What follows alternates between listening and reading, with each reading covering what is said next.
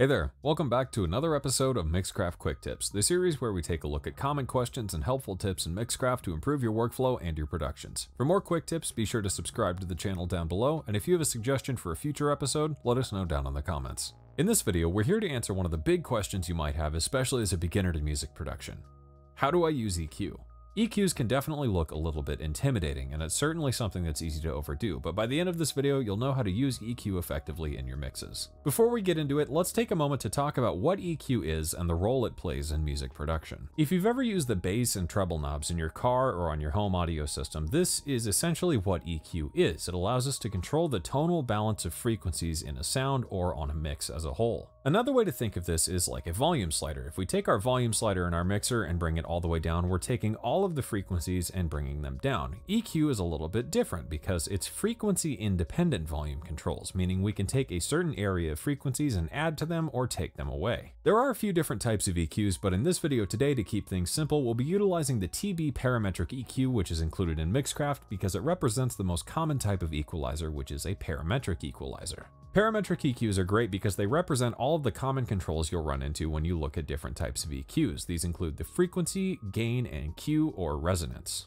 The frequency control allows you to set the center frequency that you want to target. Then you have gain, which allows you to apply a boost or a cut to that frequency area. And finally, the Q or resonance control controls how steep that slope is. Some bands may also offer different filter types. There are different filters like shelving filters, which adjust all frequencies beyond a given point, or cut filters, which remove all frequencies beyond a given point. There are some other filter types, but we won't be addressing them in this video just for the sake of time and to keep things simple. Now that we've covered EQ and what it is and how it works, the big question remains: how do we use this effectively? It's really easy to overdo it when it comes to EQ. It's easy to add too many boosts and cuts or extreme filter settings that can just make things sound unnatural and thin or brittle or too muddy and low and not clear. With that in mind, more often than not, it's a good idea to apply as few adjustments as you can, and you often don't need as many adjustments as you think when you start using EQ. When it comes to utilizing EQ in your mixes, after you've leveled out your mix using the volume faders, there's a basic 3-step process you can follow to get some pretty decent results. First, we'll go in with our low pass and high pass filters, then we'll go through the sounds and find any resonances that need adjusted for some general cleanup work, and then finally we'll go through once more and address any competition between different elements of the track. For today's example, I've set up a session using some loops from the Mixcraft stock library, and we're going to take a listen through this track without any EQ applied and then with the EQ applied, and then I'll walk you through how the EQ was applied and why it was applied the way that it was.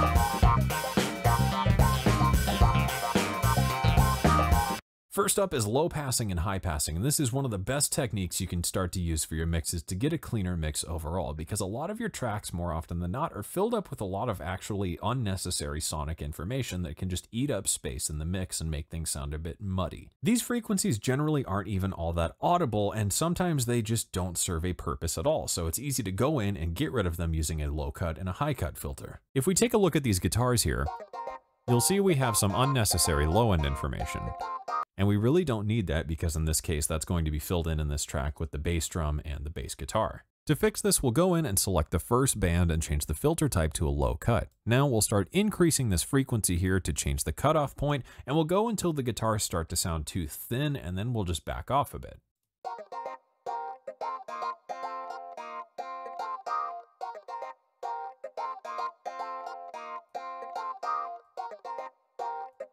Now that we've got these guitars adjusted, let's go to the opposite end and check out the bass guitar in this mix. If we have a listen to the bass guitar here,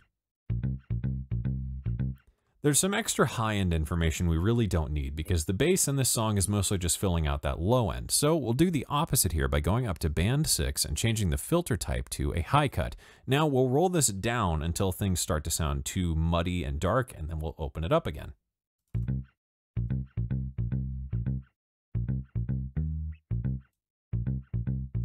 And it's as simple as that. This process might take some time depending on how many tracks you have in your session, but it is time well spent because then we're clearing out all these frequencies that can be used by other things. Next up, we're going to go through our sounds and hunt down any resonances or buildups of frequencies that stand out in the mix in an unpleasant way and don't really contribute to the overall sound. In the case of this clavinet line here, there's some harsh mid-range that stands out a little bit too much in the mix that also ends up overtaking some of the other elements. Let's take a listen here.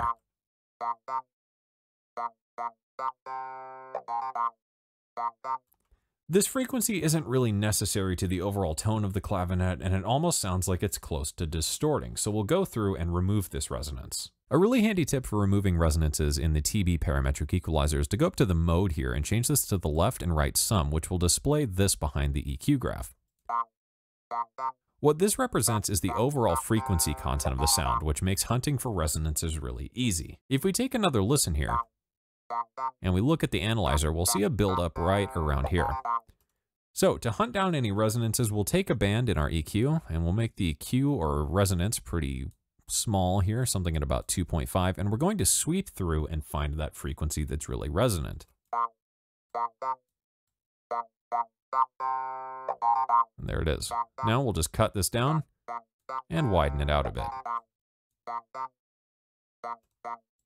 Whenever you're using EQ to make adjustments in your mix, especially for things like fixing resonances, remember that you generally don't need more than a couple of dB in either direction, positive or negative, because beyond that, things can start to sound a little bit artificial and unnatural. Finally, to wrap up this process, once you've gone through and applied your low cuts and high cuts and reduced any resonances in the sound, we'll need to go through and address any competition. This can be a little bit hard to hear and understand at first, but as you continue to work on your production skills, it should be easier over time, and you'll develop a bit of an intuitive sense as to when things are competing. A great trick to find any competition in your mixes is to mute every track in your mix and then unmute them in order of importance. This way you're building up your mix one element at a time. And as you do this, you'll start to hear when one element maybe starts to add a bit of a blur or a muddy feeling to another. In this case with this track, if we solo out our guitars and then we bring in our clavinet,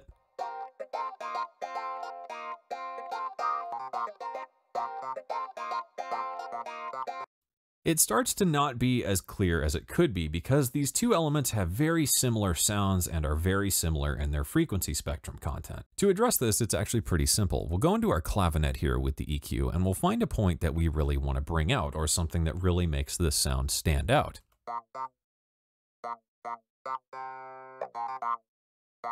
In this case, it seems to be that right around 2000 Hertz, we get a bit more of that mid-range clarity. Now we'll go into the guitars and take out that frequency. This way we're removing that competition in this frequency area. So we'll go in and open up our guitars here. We'll go right around 2000 Hertz once again and apply a cut or the opposite direction that we applied to the clavinet. And now if we take a listen to these two elements again soloed out together, they should sound a bit more clear and should have a bit more of a defined sound overall.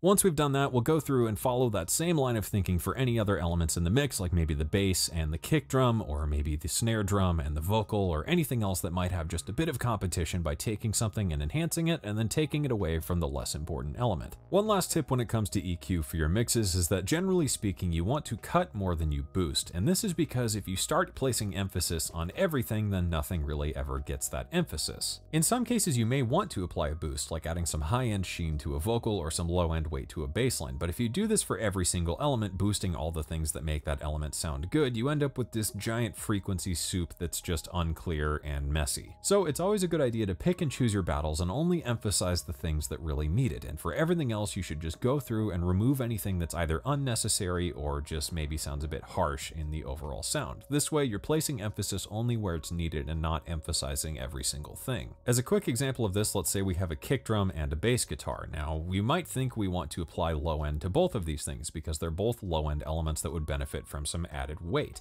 However, if we go in and apply a giant low shelf boost to both of these things, it ends up creating this big bassy mess that's just hard to hear.